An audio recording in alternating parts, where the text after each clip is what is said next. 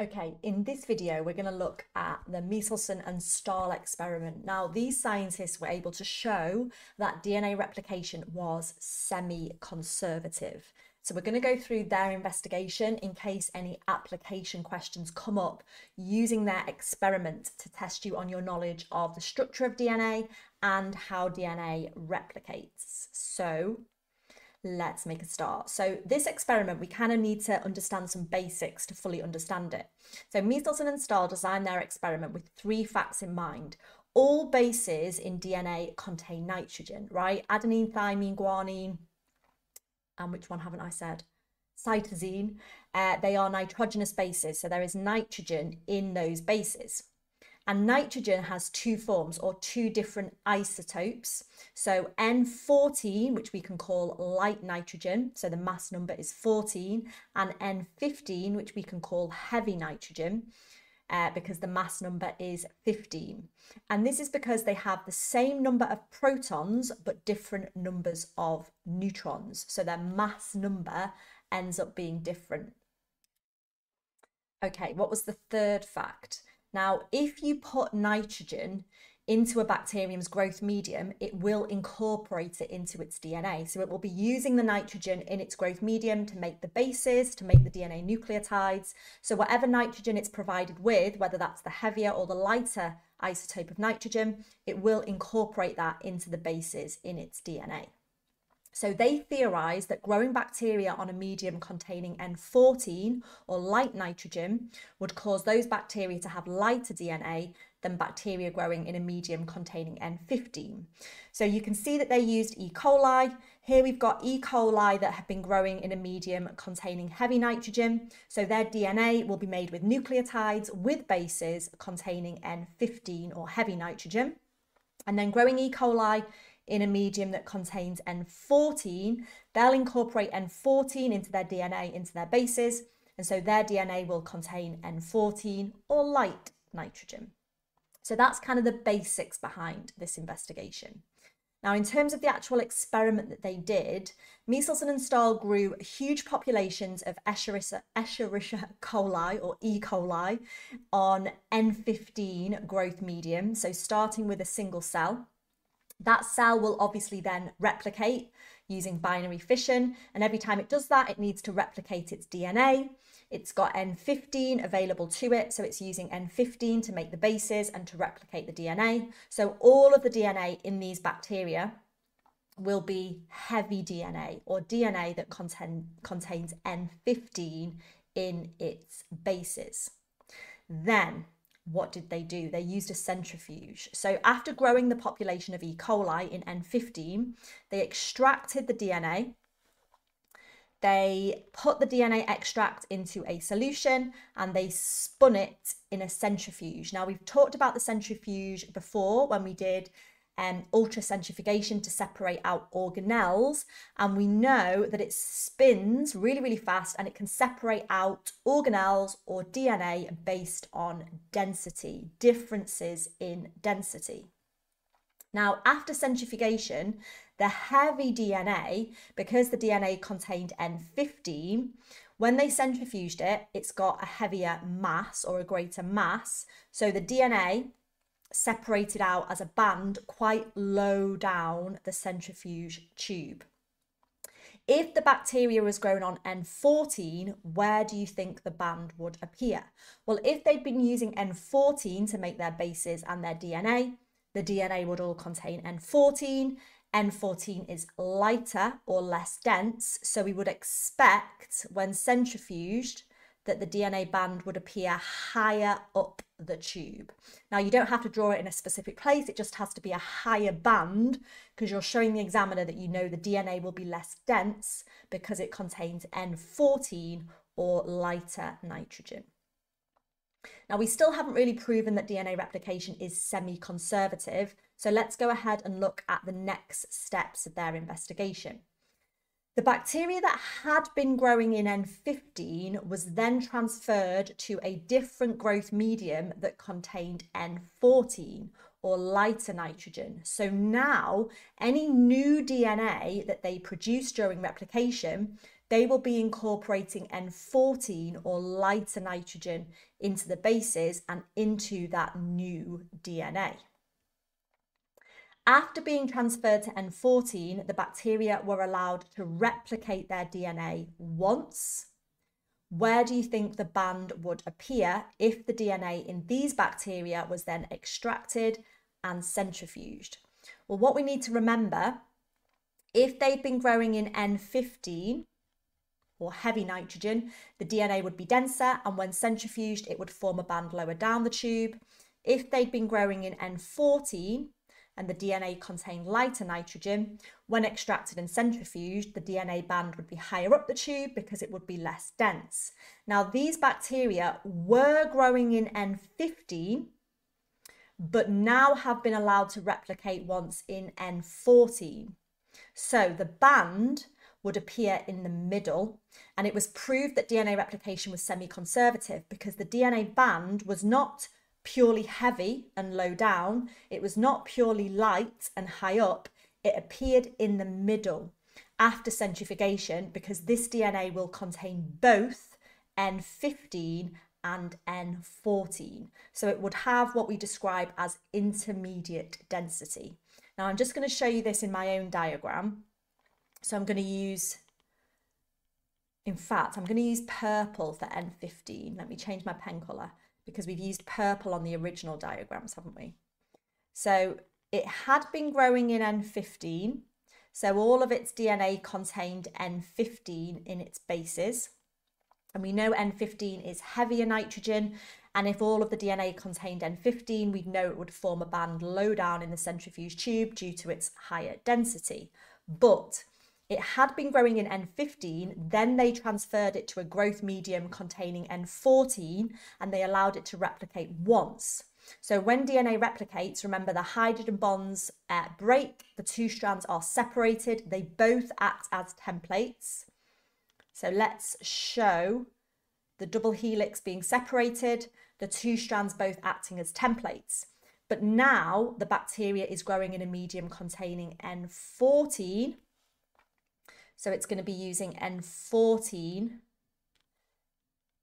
to synthesize these new DNA strands. So hopefully you can see that the DNA produced contains one original strand, which had been made using N15, and one new strand or newly synthesized strand, which had been made using N14. So because you've got one strand containing heavier nitrogen and one strand containing lighter nitrogen, the DNA has this intermediate density. It's less dense than DNA containing just N15, but it's more dense than DNA containing just N14, so the band would appear in the middle. And this is how they went about proving that DNA replication is semi-conservative, where both strands act as templates and the new DNA molecules will contain one original strand and one new strand. Let's do our own summary diagram. So let me use the right colours again. So here, this is showing us the results of DNA extracted and centrifuged from bacteria that had been growing in N15. So we're using purple for N15, they have heavier nitrogen in their growth medium. They're using N15 to make their DNA. When extracted and centrifuged, it's heavier DNA, so the band is lower down the centrifuge tube based on the fact that it has greater density. Then that bacteria was transferred to a growth medium containing N14 and allowed to replicate once. So I've separated the original DNA strands as what happens in DNA replication. And then, let me change my pen colour. Because it's now growing in N14, which is available in the growth medium, the new DNA is going to be synthesizing using N14 in the bases. So you can see that the DNA will consist of one original strand that contained heavier nitrogen or N15 and one newly synthesized strand that contained lighter nitrogen or N14. So when you extract that DNA and centrifuge it, you can see it will be less dense than the DNA that contain just N15. It's got intermediate density, so it's a little bit higher up the tube. Now we're going to go one step further in this diagram, and we're going to take the bacteria that had been allowed to replicate once in N14, and we're going to allow it to replicate again in N14 growth medium. So it's going to separate its DNA, break the hydrogen bonds, separate the two strands. They will act as templates, and then it's going to build the new strands. So if I separate the DNA strands,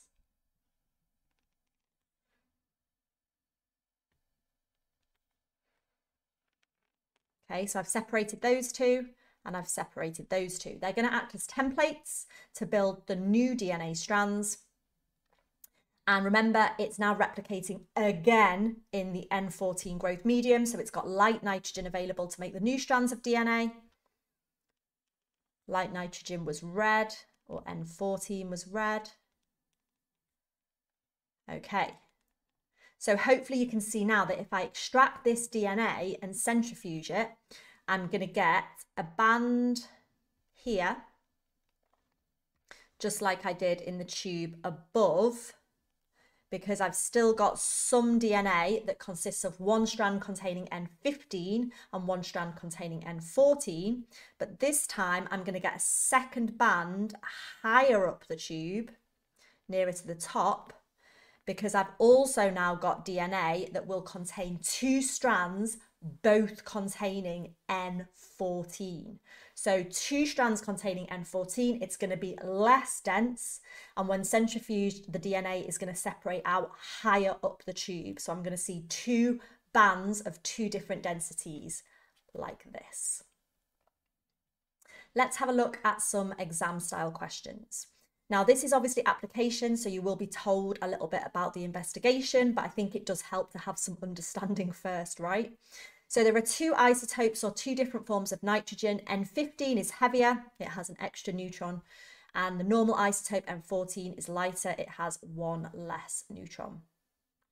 In an investigation, a culture of bacteria was obtained in which all the nitrogen in the DNA was N15 form. These bacteria, or generation 0, were transferred to a medium containing only the normal isotope N14 and allowed to divide once. A sample of these bacteria, generation 1, were then removed. The DNA in the bacteria of generation 1 was extracted and spun in a high-speed centrifuge. The bacteria in the N14 medium were allowed to divide one more time, and the DNA was also extracted from these bacteria, generation 2, and spun in a high-speed centrifuge. Easy question to start with. Which part of the DNA contains nitrogen? It's obviously the base, or the bases. Adenine, thymine, guanine, cytosine, they're nitrogenous bases. That's where the nitrogen is being incorporated. Explain why the DNA from generation 1 is found in this position shown, and this is worth 2 marks. So this is because the DNA contains one strand containing N15 and one strand containing N14. Or you could say one strand containing heavy nitrogen and one strand containing light nitrogen, because originally it was bacteria growing in N15, so it would have had DNA containing N15, but it was transferred and allowed to replicate once in N14. So the new strands of DNA would be made using N14 or light nitrogen.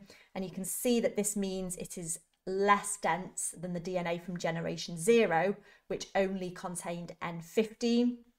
And to get marking point 2, we can explain this by saying because DNA replication is semi-conservative.